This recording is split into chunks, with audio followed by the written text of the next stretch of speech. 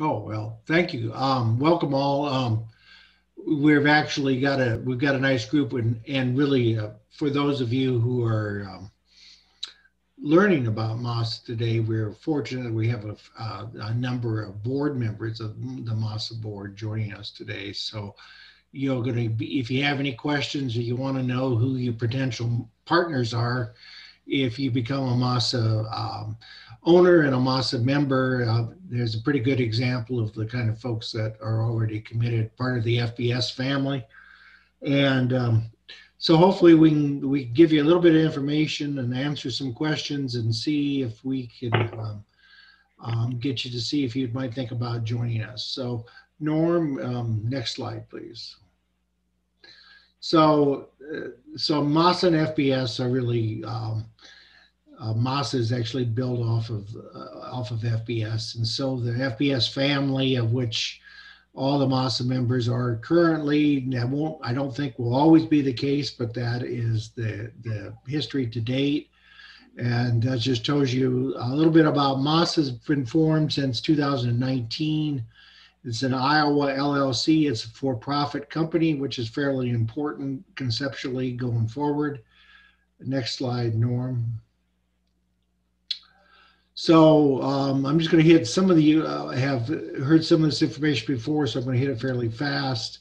So it's a limited liability company. It's set up to own and continues to develop a financial hub. And we would identify, or we did identify, that FBS is indeed a financial hub. It is a resource planning hub. It has the ability to track not only financial but production information. Um, but what we wanted, it's a common database that will support, our management needs of the farms and ranches throughout, actually potentially throughout the world. Next slide. So we're owned and controlled by production ag firms and agricultural accounting firms, which support them. And we actually have designed this so that the ownership and control is by production firms, but we have the capacity to bring in partners that are non-production agriculture, and we'll talk a little bit more about that down the road. So it's being built off of FBS. That was a conscientious decision by the MASA owners that, with that 40 years of development and intellectual property of FBS and the business logic that Norm and his teams over the years have created, was a lot to build off of. We had some issues we had to deal with, and that's really what MASA has been doing since we started in 2019. But we don't intend, MASA doesn't intend to try to do all things for all situations. We really are focused on working with allied organizations to help develop many of the things we're doing. We'll tell you a little bit more about that. Next slide, Norm. So those are the things that we're dealing with. And for those of you, and we have a lot of MASA members that are really pretty active, not only at their farm level but also in their agricultural community and in these whole areas of traceability and responsibility to buy for to our consumers, and all that are part of what drives what we're doing in MASA. Um, and we're really trying to build something here that can continue to build upon itself into the future. Next slide. So these are the current MASA owners, and these are all FBS users. A lot of them are traditional FBS users. They've been using FBS for a long time. They are initially, MASA was formed because the people on this screen that you see here and others have inquired about the future of FBS and where it was going. You'll see some of the operations on here are some of the larger end operations, but they're not all towards the larger end. But they have a lot of investment in their data systems. Their data are super critical for running their operations. Latta Harris, the firm I'm associated with, the accounting firm, has utilized FBS for decades, and we support a lot of our clients in that area. And we have found it to be a very useful tool that we need. We basically want to see that it can succeed and go forward into the future. We've just recently been joined by Star Rock Farms from Pennsylvania. That's the most recent member. And we would like to add to this. And we have, as I said, organizations of different scale. Probably currently the similarity in these organizations are they like data, they like good financial information, they like limiting the amount of entries they have to make, and they have a lot invested in their data and they want to be sure they can continue to access it, and they're looking to the future and they want to be able to grow and build how they do things. Next slide.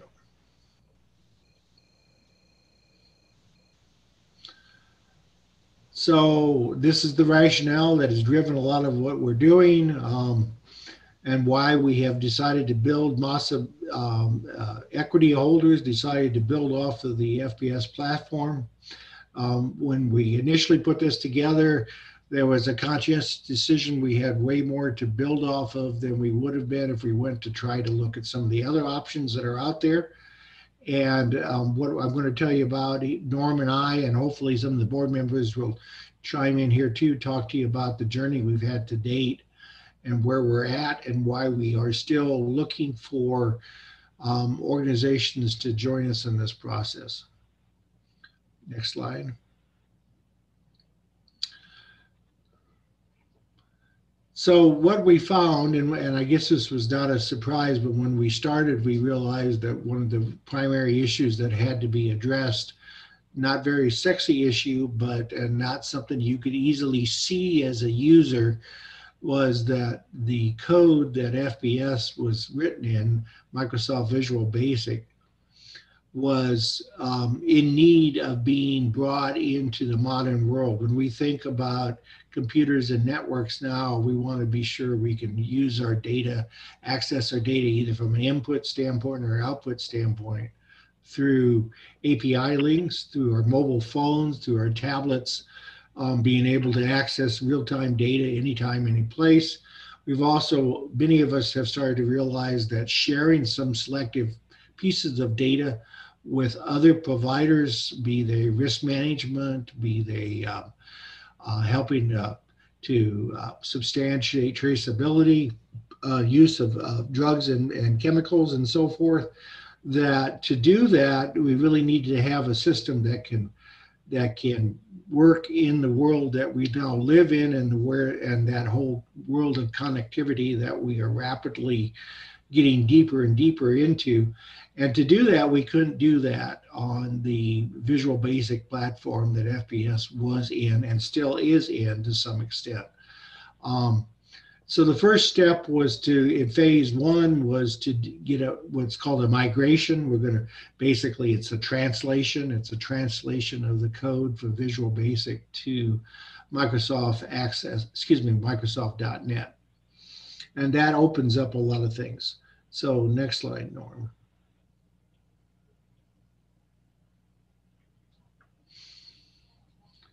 So we started off, and this is the board. The board, looked at where we were, looked at where we're going to do, and we decided that the first step we're going to do is get Transaction Plus, the financial hub, the accounting hub, get that converted. And if we realized that once we've got that converted, we would be able to start looking at this connectivity, to connecting with others through the API type situations. And then also it started to open up really the use of other type of reporting capabilities like Microsoft Power BI, Crystal Reports, and so forth.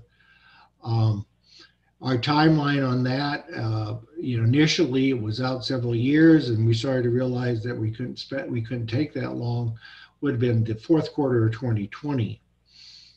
And Norm, I can't remember the slide order. What have we got next? Okay, Norm, if you want to talk just a little bit about. Right. Okay, our tasks were divided into three different areas. As John mentioned, converting from Visual Basic to .NET. It's changing the database from a combination of access files and flat files to an open database, and then the development of the API. As we were beginning the process, our head of development, Martin Travaglia, located a company based in Germany that does some offshore conversions, and they specialize in converting from Visual Basic into .NET. And we contracted with them, and that sped up development considerably. We were really looking at 2023 to complete the project, and that's moved it up. So we were really, most everything's going to be done this year.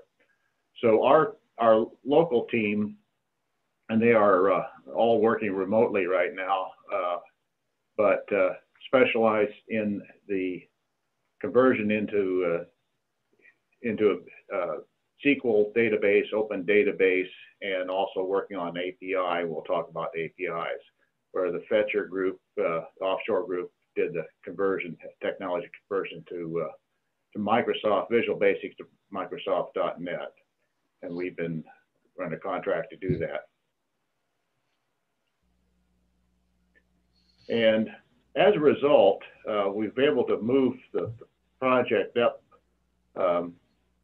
and the goal was to for FBS users to keep using the system, not having to start over again. And so we've done a phased approach where the phase 1B was the conversion of Transaction Plus into .NET, and version 11.5 is 100% .NET for Transaction Plus, and then roll that into Smart Feeder and Crop Audit and Lifecycle Budget. And so what's happening this year is rolling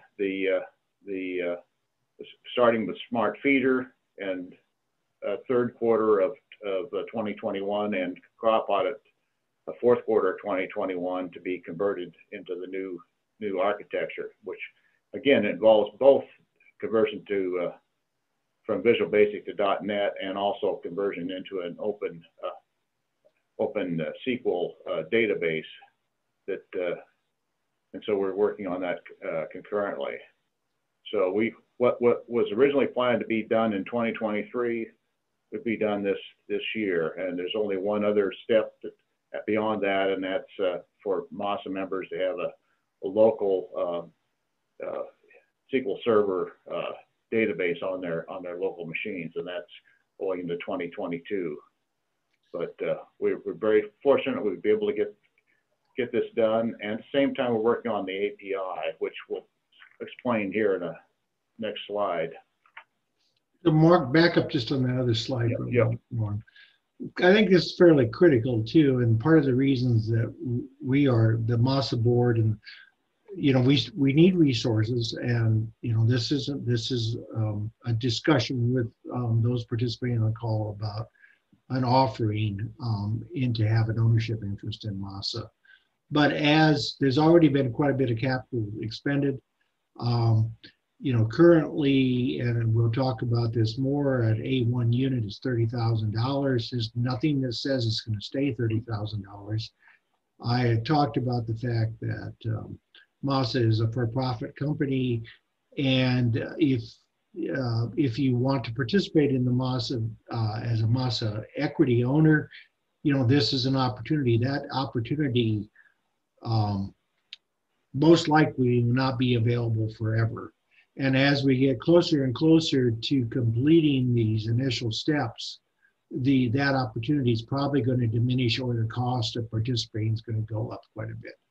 So Norm has always very strongly believed in supporting his pool of users and the FBS family. You have to be a qualified investor to participate in this, but if you are one, this is I feel is probably getting to be the time to consider that. And sitting on the sidelines and waiting to see what happens, Doesn't mean that the MASA code, the FBS code won't be available to you if you're not a MASA member, but the cost differential is going to change dramatically as we get farther and farther along this path. Go ahead, Norm. Okay, so one of the things that differentiates MASA from FBS will be the API.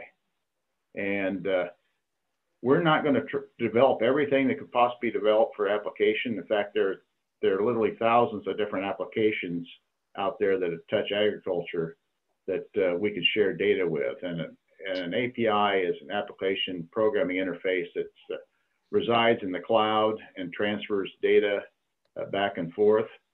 And this is a unique opportunity for MASA members only to be able to use this technology.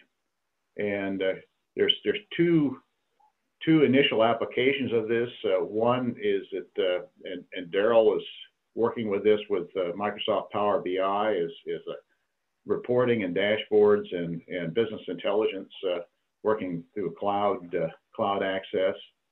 And the second is doing an API with allied vendors, and we're having discussions with those vendors right now at different levels. And one of the advantages of MASA here is that we've identified who some of the key players are, because MASA members are working with these other vendors, and we're trying to prioritize what technologies will be the first partners to work with. Some are a little more eager to work than others. And here are some of the API discussions we've had, and they expand from maintenance software to sharing precision farming data off of the cloud and farm management products, marketing, management, and lending. And we have some of the MASA members and board members on the call. Any comments that you could add, or perspective you could add to this?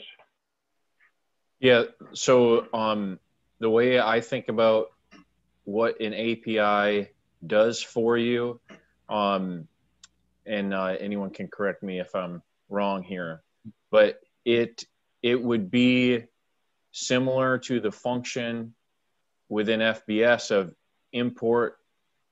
importing entries into the system, or exporting, through the TA plus import export feature, or like a feed mill interface or a packer interface, those different built-in interfaces to seamlessly move data in. It would be similar to that, except you wouldn't actually have to, it would be automated coming from the other vendor rather than going through the process we do now. And then on the data outbound side, I know our operation does a lot of copy reports out of FBS and paste them into spreadsheets or other data analysis tools, or have to actually input data into other systems that use information that come out of our system now. Well, that can all, if those other data partners have the same capability on their side, you can make those links automated. So the ability to efficiently and accurately transport data in and out becomes, the possibilities become next to endless with that.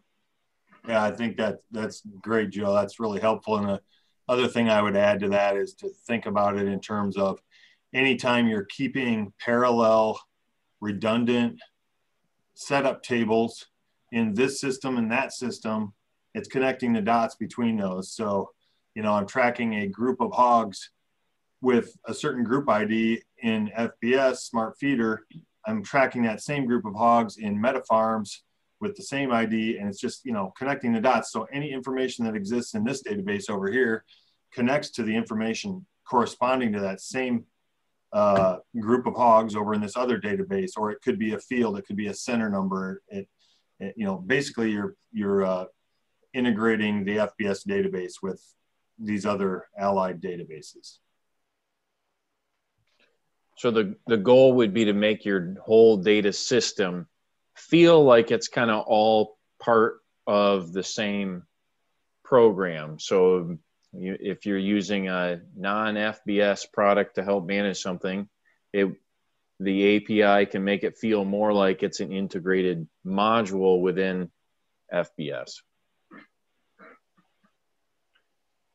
And this is widely used. This is where the world is going, is the API connection. So there's no way that a single company can keep up with all the different applications, but the world has gone to an open architecture approach to this, so that you're able to share data in real time through the cloud between applications.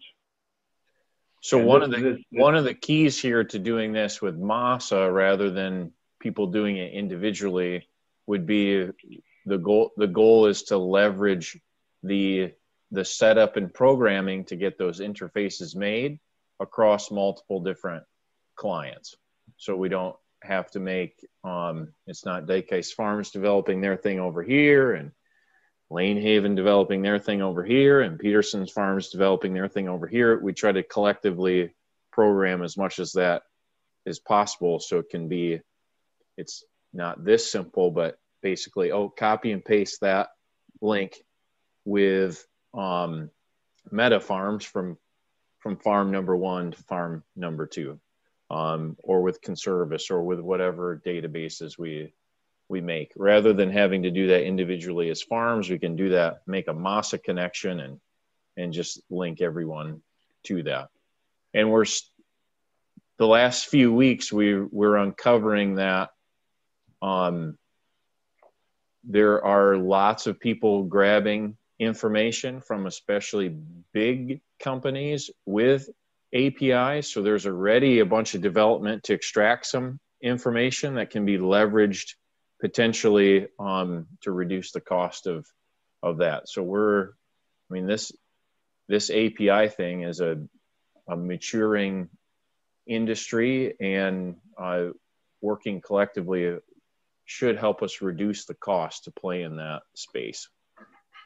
Yeah, just like we're leveraging our understanding, and we're also getting attention of these other partners as representing large progressive operations.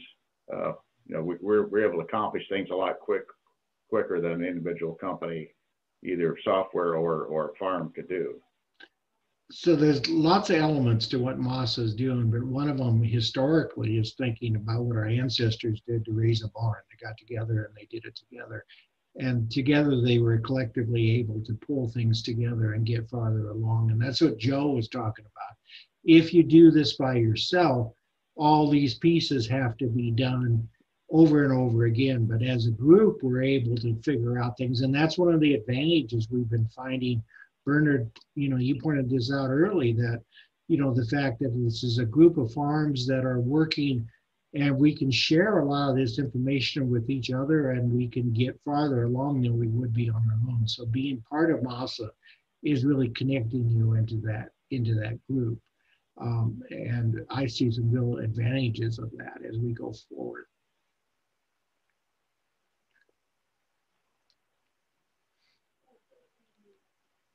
So just giving you always good to be able to give you feedback timelines, development timelines.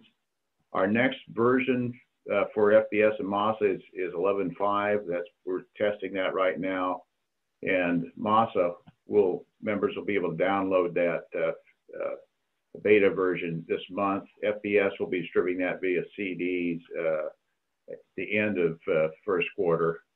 The APIs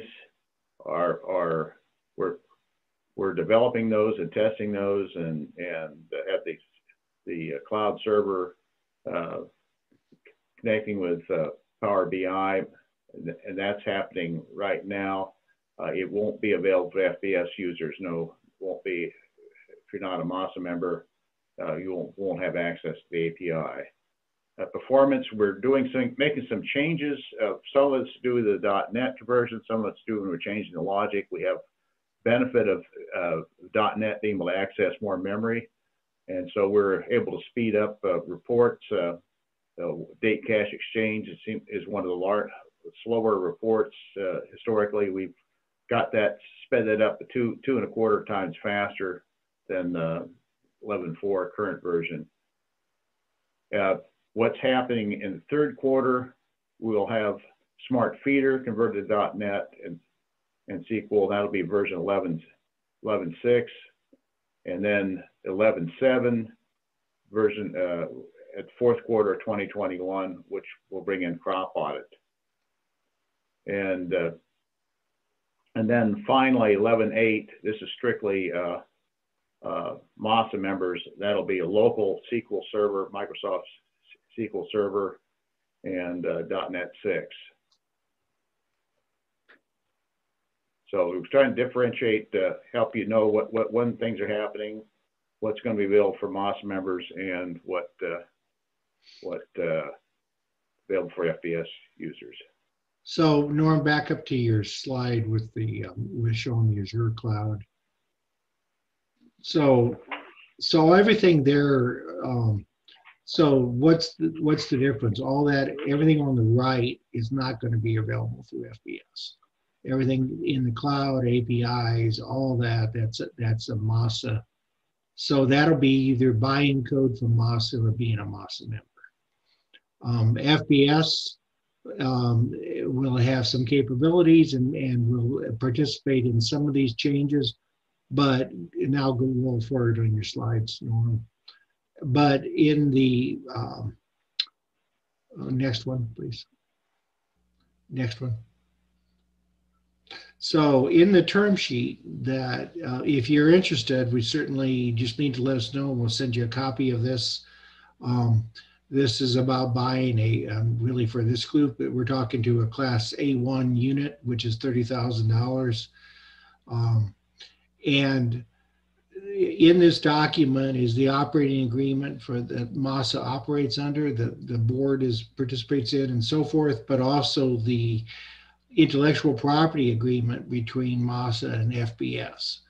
So and this is starting this year, now that the new code is rolling out in the FBS product, FBS is going to pay MASA a royalty for use of that code. So you will see, and Norm has already, and you've probably already seen this, the FBS prices are going to rise because that royalty payment is coming back to MASA to help pay this. Now, the other issue is that this is the intent is over time, a MASA member should end up paying less than you would for an FBS for the same utilization. So if your thought is, well, I'll just stay at FBS user and I don't need to change, well, you maybe don't need to change. But if you want to have access to the things that we're talking about today, then potentially you need to become a MASA member, or at least you will be buying software from MASA at some point.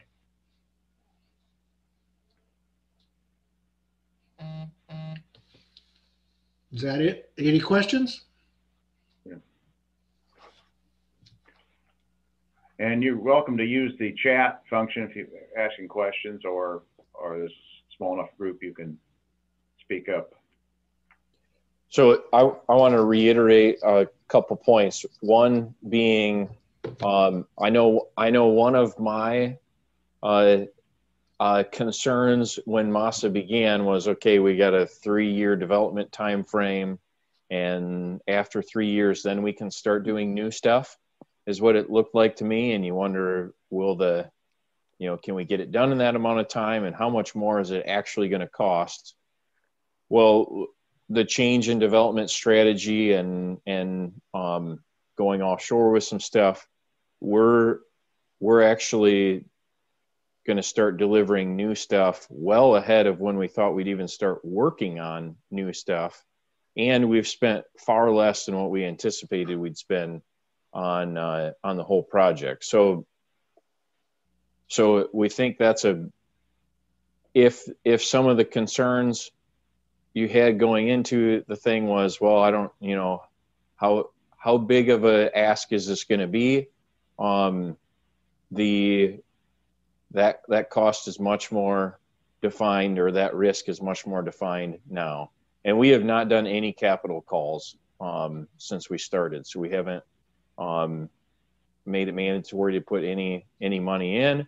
We added a different class of stock for people who were interested in putting more in or wanted to join who weren't users. So that's how we've funded everything so far. So no capital calls on that. So we wanted to make sure we got that kind of that story out. And then the other thing is, okay, if you were waiting to see what's actually going to be deliverable, well, now we have some more firm timetables on when new things are going to be available and more what that looks like. We certainly, as we get examples of what those look like, we'll continue pushing that stuff out. But I mean, we're kind of through the initial build out that we thought was going to take 3 years, and now it's time to do the fun stuff. Let's make this stuff really perform. So if this connectivity is what your farm really needs, the sooner you get in, the more you can start using it as it develops, and you can be part of the development prioritization and help contribute in how we shape that as well. So it's this is a good time to jump on board if some of those things were your concerns before. So Norm, back up your slide just one, if you would. So the A1 units, you have voting rights. It's an equity right. It's a full equity right. It's one A1 unit, one vote. It's subject to user fees and capital costs, but as Joe says, we haven't had capital costs to date. All the A1 unit holders will hold a majority of the board seats, so MASA will be controlled by the A1 units. It's limited. You have to have permission to buy an A1 unit by the board.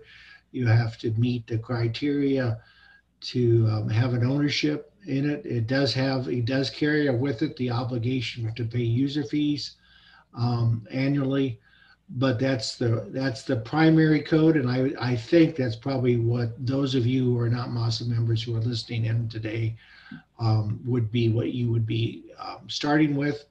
As Joe said, show the next slide, Norm. So the A2 units are basically very similar to the A1 units. They have voting rights, they have equity rights. The big difference is they're not subject to capital costs. The majority of the MASA A1 members have bought a A2 unit. That shows their commitment to the project, and A2 units are available also to anybody who's listening to this call as a qualified investor. And the A2 units could participate on the board, but they're limited to a minority of the board seats, and that's how that works out. But that's been a very important part of the MASA development plan to date, so that term sheet has the information in about both the A1s and the A2 units.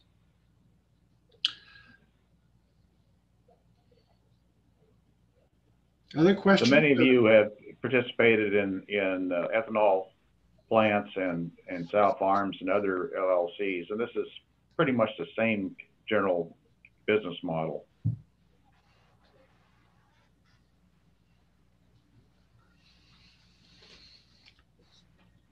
So you guys know how to reach out to Norm. I'm John McNutt. I'm currently serving as the board president. We run a very lean, MASA is a very lean organization. Our primarily MASA has a contract with FBS that does most of the development services. We have a couple of additional things that we work on, a couple of other sources. We work with a law firm the Brown Winnick firm out of Des Moines, Iowa, that does the legal work and has done the term sheet and so forth. So that's information. Latta Harris is the accountant for MASA, and and Latta Harris, full disclosure, is also an A1 unit holder. I'm an A2 unit holder, but we don't. Latta Harris doesn't control anything. We're just a couple of votes out of the big pool at this point.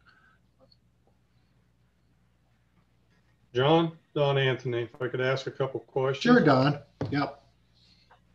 Okay, I'm a sole proprietor, no heirs coming back to the farm, 70 years old, so my future, I look at exits.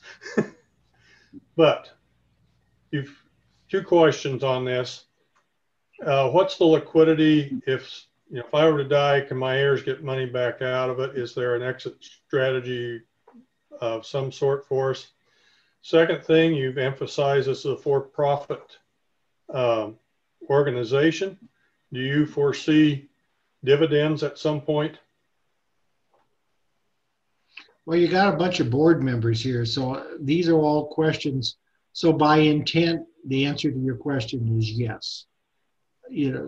First off, we do see a time when the units will be traded.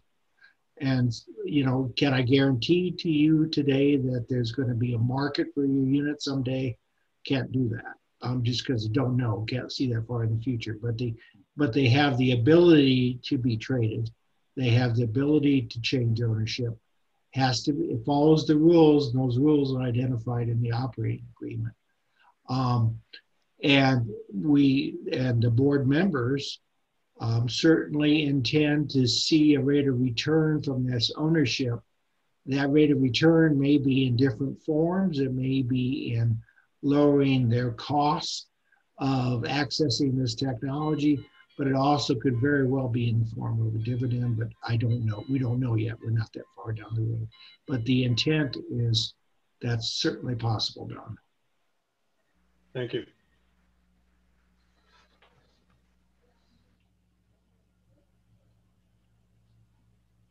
Well, Don, just to kind of piggyback on what John said there, we know that as a lowest common denominator, the common membership of MASA all sees value in what we're developing, that we're all going to realize benefits from having, we're all already using FBS software and believe in it, and it's a central component to our operations. And we're all bought into the idea of adding functionality to that and leveraging that out for a benefit that we all see.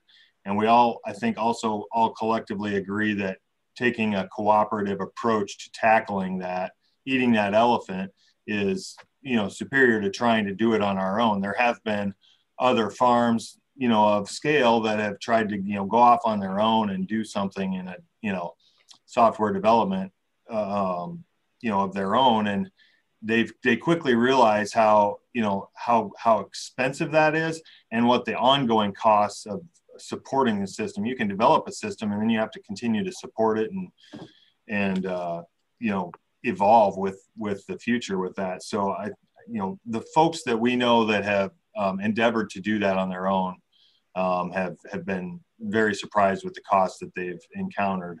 What we don't know is as we develop this, what the broad appeal to the market is going to be and what that's worth. So, but it stands to reason that if we're developing something that, is of value to the members that are all producers, that, it is going to be something that has value to a broader market. But to sit here today and say, we're going to be able to sell, the MASA platform to, 100 or 200 or 1,000, users, in North America or around the world, we don't know where that's going to take us, but we do know that, that it's something that has real value to real producers, and that's the premise we're building upon.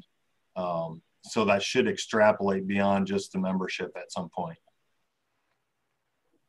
So Don, you may want to consider, if you're interested from an investment standpoint, as opposed to a user of the code so much, the A2 units. That's what they're designed for. That way you don't have the user fee, you just have the investment component of it. You don't have the use of it, but you do have the investment. So MASA, like Blake just outlined, is definitely thinking about priority number one being functionality for current members. There are other outfits chasing the pie in the sky of 66% of operations with over 2,000 acres are on QuickBooks. So there is a huge amount of operations that probably need a more sophisticated set of accounting software. And no one has been able to break through that market or deliver something more, to defeat the QuickBooks or get conversions from QuickBooks. And the pie in the sky thing would be to enter this new data ecosystem. If you've got to be able to make all those connections and you're on QuickBooks, you're not even close to playing in that arena. So it would stand to reason that going forward, to maintain competitiveness, you're going to need an evolved data management function and skill set within your operation somehow to do that. And there's not currently a whole bunch of competition in that space. So and the scalability of this thing is really relatively simple. It's not like you got to go buy a whole bunch of more capital resources to expand the model. It's add subscriptions and make sure you got the support to support them, and it's more revenue. So the scalability of this is pretty big, but that's not exactly what we're chasing right now either. But so your question about when to expect a return, or would we get a return? Realistically, we still need to fund development. So cash dividend returns probably are a minimum of a couple of years out. But if 100 people would sign up this year, we might have more capital than what we can thoughtfully develop as well. So if you don't mind, would you clarify one thing for me? If I were to buy an A2 unit, but I want to continue to use the software until whatever time I choose to retire, if there's no user fees, how do you get your pound of flesh out of me? In your case, if you bought an A2 and you wanted to continue to use FBS, you would need to remain an FBS customer and pay whatever FBS annual subscription cost would be. So you could do that. You would not have MASA code, you'd have FBS code, and you just would be an A2 investor. Does that answer your question, Don? Yeah, thank you very much.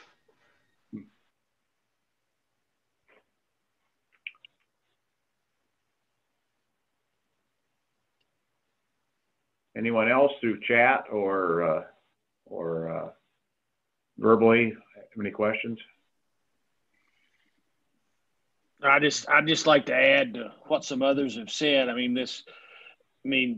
We joined MASA because we were looking to the future, just like everyone else here is, and looking at the changing environment in software and capabilities. And to me, it looks like a really good way. We've got a relatively small group of people here together that are developing a product that'll provide data that we can actually manage from. And to me, that's the most important thing. Yes, we get accrual accounting, but marrying the data from the eMaint, we're not the hog guys, but they're pulling all the field data in for us is very important. And we've got a group small enough and nimble enough. We're building a product that I think is going to be very, very valuable to a lot of people. It's kind of like Joe said, 66% of the people over 2,000 acres on QuickBooks. There's going to be a percentage of those that are going to really need a product of this nature. And I think the long-term future is really good.